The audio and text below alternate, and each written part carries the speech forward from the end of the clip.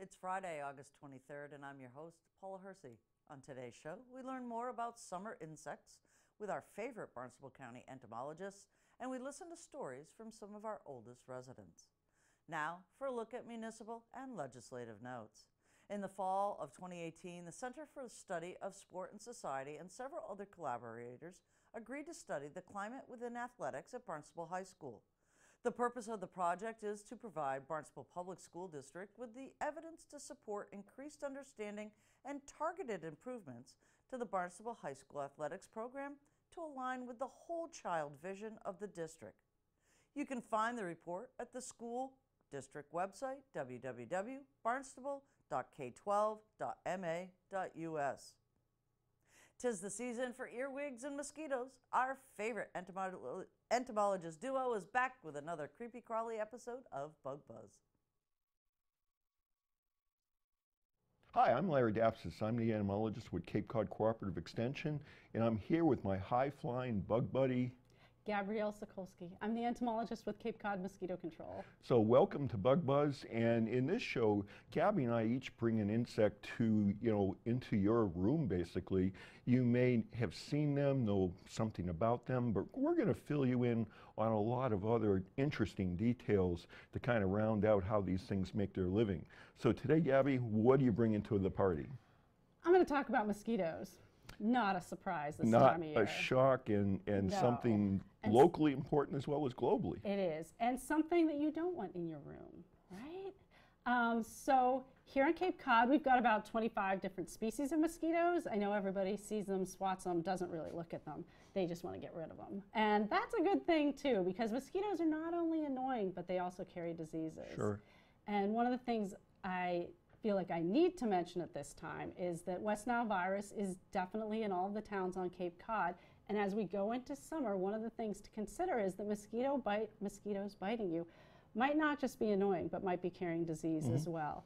Last year on Cape Cod, we had a few people who got West Nile virus who had symptoms that were severe enough for them to seek medical assistance. So something to keep in mind, not just ruining your barbecue, but also maybe causing you illness as well. But we also have a threat of triple E.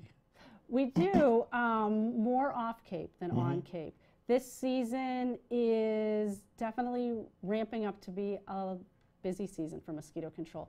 We had a lot of water, a lot of rain, even in the fall. The swamps were all wet, and coming through the winter, it was a mild winter. Everything stayed wet, everything stayed mild. The mosquitoes are moving along quickly, and my crews are out right now sampling for mosquitoes, and they're finding them everywhere they go. So you're finding larvae out there in the Larvae pools. and pupa. So a couple sunny days, and it looks like today might finally be sunny. They're going to be flying soon. So one of the things that I'd like to remind people this time of year is that you can do something to control mosquitoes on your own property. Mosquitoes lay their eggs in standing water or around standing water. The larvae hatch from those eggs, and they live in the standing water. The pupa that develop from those larvae also in standing water. You can see my theme here, standing water. What you don't want in your yard is standing water. In the gutters, on the tarp that's over something in your yard, in any buckets outside, any standing water is mosquito habitat. So it's even a small amount of water can generate... Even a small amount, like a little jar, Okay, so like you have here. can fill up with mosquitoes rather quickly. That's a mosquito factory I'm looking at right That's there. a mosquito factory, and those were collected last week, so in May on Cape Cod. Okay, so if you're managing your standing water, there's really no need to spray for them. No, you should be able to control mosquitoes in your yard, and the mosquitoes that come out at dusk and at nighttime are freshwater mosquitoes.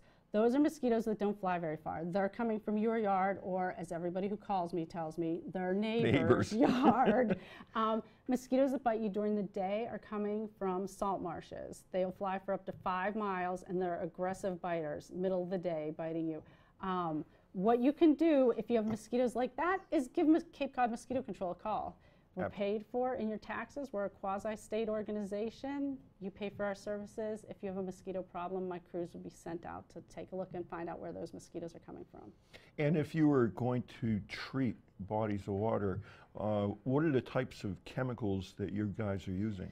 For the most part, we're using a bacteria, Bacillus thuringiensis israelensis. So you're BTI. going biological. Biological all the way. This is Cape Cod. All right, very good. Thanks. So, all right, the transition from mosquitoes now to things that are kind of on the ground and in the soil. What I'm going to talk about today are earwigs, okay? And earwigs, as we've talked about, they look rather menacing. You see, that long body, those pincers that look like they can really do some serious stuff. These guys, they do have wings, but they rarely fly. And if they do take flight, they're actually kind of clumsy flyers, so they're better off being on the ground. Now, these guys have been with us since the Jurassic era. They've been on this planet for 200 million years, so they know their way around. One of the things, I mean, these things get into lore in terms of poetry and writings, and there's this old wives' tale about earwigs being able to get into your ear at night, lay eggs, and they'll eat your brains out and stuff. So there's a lot of stuff out there like that it's easily dispelled. I tell people here that are creeped out by earwigs, they're what, 3/4, 1 inch long, okay? And people kind of grimace at those things when they see that. do. And in my job, I have found that I can tell people, look, it can always be worse. Let's say you lived in Taiwan, for example. Take a look at an earwig that's 6 inches long, okay? That might change your point of view. Now, how do these things make their living? They're omnivores. So they feed on living plant tissue, decaying plant tissue, animal matter, including they will prey upon insects. So what I like to do is share my first experience moving up here to Massachusetts 30 years ago. Ruth and I got a house and a beautiful garden. And so I went to the garden center, got some flats of seedlings, and I put them under a tree, and they were there for probably a week. And when I was getting ready to do my gardening, going out to look at my flats, this is what I saw. They were completely chewed up. Yeah, take a look at this picture here. They're amazing. So I didn't know quite what was going on till I lifted up the flat and saw earwigs, a bunch of earwigs underneath it. So lesson learned. I was putting my flats now on picnic table or get them up off the ground. But you see quite a bit of damage on other plants. So like this basil plant, they'll feed on flowers. They'll even feed on fruits like strawberries, but they might not eat the whole strawberry, but they're going to introduce decay organisms that's going to allow that thing to break down fairly quickly. If they are a reoccurring problem in your garden, you can always resort to a easy fix, spinosad. So you go to a garden center and get Captain Jack's Dead Bug Brew. Pretty effective stuff, very safe. You just don't spray it on the flowers themselves. But those formidable looking pincers, yeah, they can actually use them. So if you put them in a situation where they're in a defensive mode, like we're showing here, it's got its abdomen curved up over the top of its body, pincers extended, and it's also spraying a very foul smelling liquid at the same time. And they can grab and pinch you. They're not going to cause a lot of damage, but as you see here, they can leave you a little bit of a welt and a memory. Now, what I find amazing about earwigs is that most adult female insects, they lay their eggs and basically move on. So it's kind of like your mosquitoes, they lay their eggs in a raft, and as kids, you're on your own, have a nice life. What earwigs do, they have this maternal behavior, which is very rare in a non-social insect, unlike, bumblebees and other things.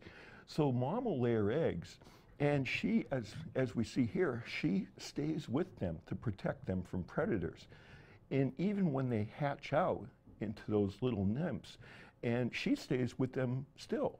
And earwigs, they molt about 5 times from newly hatched to being an adult, and that mom will stay with those earwigs until they've molted twice. They're almost like 1/3 the way grown. It's like, you're living with them until they're 12 years old, and then it's like, okay, move on, have a nice life. So that's it with this segment of Bug Buzz. Stay tuned for more interesting stuff in the future. What happens when curious high school students start asking their elders about lives past and present? An intergenerational storytelling event that is filled with insight, advice, and memories to last a lifetime.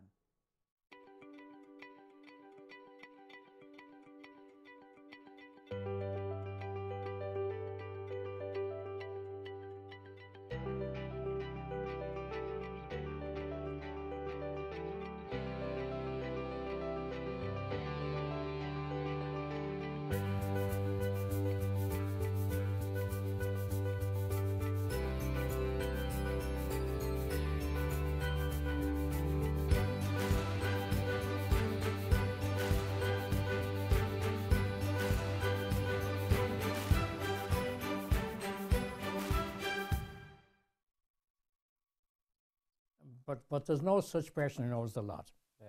There's no such person. We all learn, we continually learn every day. No matter how old you are, you learn something new. You meet younger people like yourself, you learn from them too. It's a strange thing. It's not because of age. Age helps, but you constantly learn. There's no such person who knows a lot. The music that I go for is jazz, smooth jazz, a little bit of rock and roll, but music is the happiest time in life. Even if it's classical, it's music.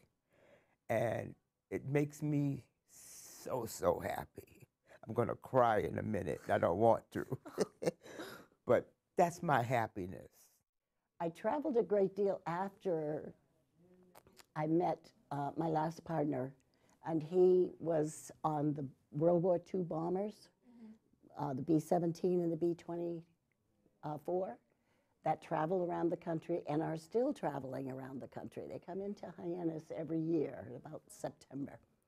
And so for the years before he left the planes, I would go out because I worked and could have a 3 or 4 week vacation, which was perfect because I could go out, pick up the planes wherever they were, and then travel with them, and then leave from wherever, a month later or 3 weeks later when I was coming back.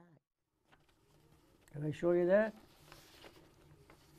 This is a picture telling you all the battles I was in. Oh, really? Oh, wow. So you got inducted to the military on June 8th, 1943. Yeah. In Boston. Yeah. And in active service on June 22nd. And these are the battles. Did you see the battles I was in? Normandy, northern France. Northern France. Rhineland. Ardennes. Yeah. Central Europe. Central. Yeah. Yeah. Good conduct medal, victory medal. Wow. I graduated from Watertown High School in 1943. Yeah. And I went to my place to stay, the military guys. And I went there with my mother, and I told my mother, if you want to come, I don't want you to cry. And she held my hand, and I got on a streetcar, went down to Harvard Square, then to Mass Ave, and I went to the place where they discharged me. Oh. But that's where I started as we went to Camp Devens, Fort Devens, to be put into the service. They gave us our uniforms, they gave us all the needles that we needed. First time I was getting needles, I never thought I was getting needles, and I was scared in the hell of the needles. This was about 2 o'clock in the morning, and I was on my bunk and just laying there listening to the radio. This is before even TV was popular. And this guy on the radio says, and now, ladies and gentlemen, we are going to start a new program. We want all the young single men in radio land to call me, and they will instantly be put right on radio. And what I want them to do is to tell me the kind of young lady they are seeking. And I want all the young single women to call me and let me know what kind of guy that they're looking for, and everybody will hear them on radio. So as I recall, it went sort of like the first guy that called, and everybody in Radio Land could hear him, was, well, I'm looking for a young lady that's interested in walking the beach. And the second call was from a guy. He was interested in women that enjoyed reading in the library. And the third one, and I got on the horn talking to Radio Land and told everybody that I was interested in somebody that was plump. And it wasn't 2 minutes, it wasn't more than 2 minutes later, and my future wife called me. And the rest of the story is history. Well, the Boston schools were very, very good schools. I mean, we learned why. I didn't realize how well they were until I moved out to the world, further out. Yeah, downtown Boston. Oh, one thing I have to make sure that I say, it was very diverse. That's one of the wonderful things that I found out when I moved on to California, because I was able to interact with anybody, because we had all nationalities, downtown, South End, Boston, Massachusetts, for 31 years. And where did you go to college after that, or did you go to college at all? Yes, I went to Ohio State. I had been salivating over Harvard catalogs and things of that sort, but this was the Depression period, and my parents were thrifty Scots people, and they could have afforded maybe to send me someplace, but the senior scholarships tests were taken. All high school seniors took scholarship tests, and I ranked high enough in the state that they gave me a free scholarship to Ohio State. So as soon as that happened, that nixed the Harvard deal. But I did my best to teach them and to tell them you have to study. Come over. You don't understand it? Sit down. I explained to you as much as I could. But when he found out that the education is good, when he came back from the war in Iraq, he was a Marine. He came back and he said, Daddy, I want to go to university. Good thing. I said, go. He needs some money here, help me. But I am glad that they recognize, and I am glad to hear that they keep saying, Daddy, you were the best daddy in the world. I am glad to hear that. That's something that my kids recognize the effort that I did so they can have a good education. I was born with the art and the gift of drawing anything I look at. So the only thing is that I do it my own way. And maybe if I had gone to art school, they would have shown me other ways of doing things, you know. So, no, but I made sure my two went to college. What made my life going into the future was getting drafted in the Army. And of course, that basically, you know, stabilized me when I come out. And like I said, I went to electronic school and get into the electronic field. And then from there, you know, working in the field, that's when I went to Northeastern and furthered my education and, you know, stayed in that field. I was under several of the ladies there who did the testing of people who were sick or otherwise, and then went over to the state lab, did a 6-week tour of duty over there, testing for all the blood that had to be tested in order for people to get married. You had to have the test, and there are other tests going on too. And then back to Faulkner Hospital and finishing up with more testing of blood, testing of the heart. We had that test. We had all kinds of finger pricks, and a little bit of everything at that place. And then I finished there, and that was, I was engaged already, so my husband said, time to get married. So I got married, and he said, you're not to work, you were to stay home and have children. So which I did, 3 children. There was no family life, and I wanted a family. So I left baseball altogether, never looked back, and I entered Holy Cross College in Worcester. And I was the oldest of my class. I graduated when I was 27 years old. And then I went into the insurance business, and I went into the building business, and then I became a mortgage broker. Wow. And I did very well on all of them. And here I am, 94 years old, born June 26, 1924, in St. Elizabeth's Hospital. Well, I was the first girl to have a paper route in Worcester.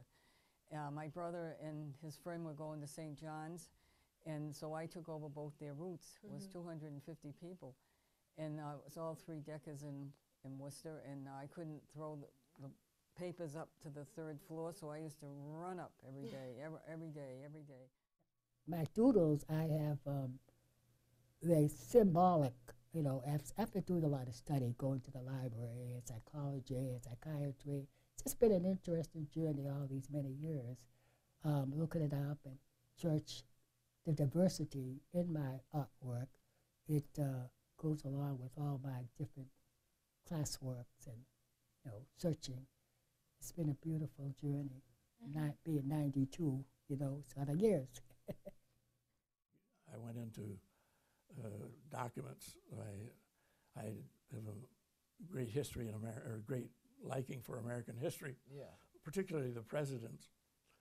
And so I decided one day, geez, wouldn't it be neat to have something written by one of these guys, you know? Yeah.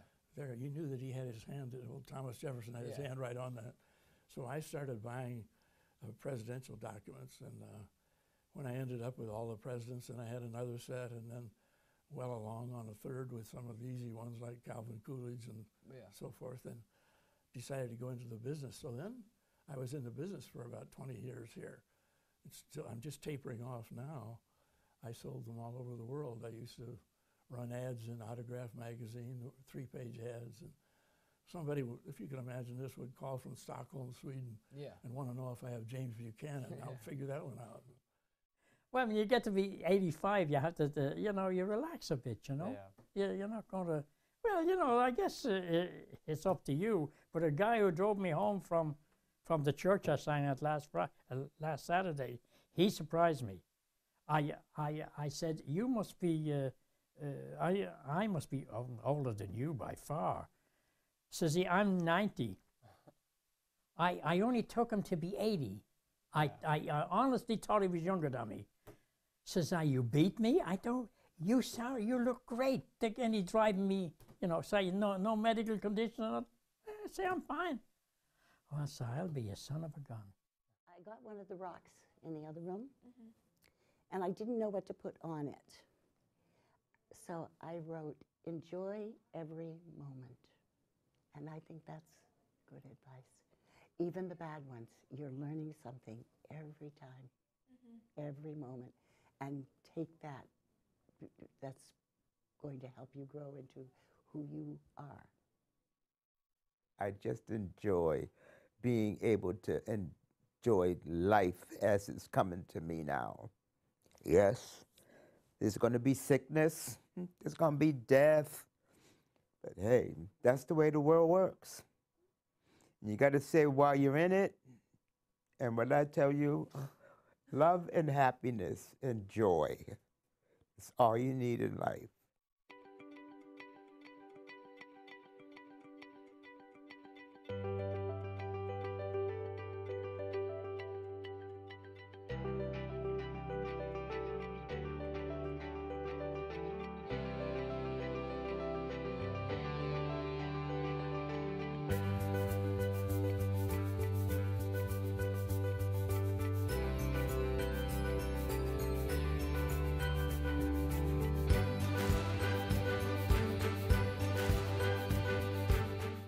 Up next, things to do, places to go, and people to meet.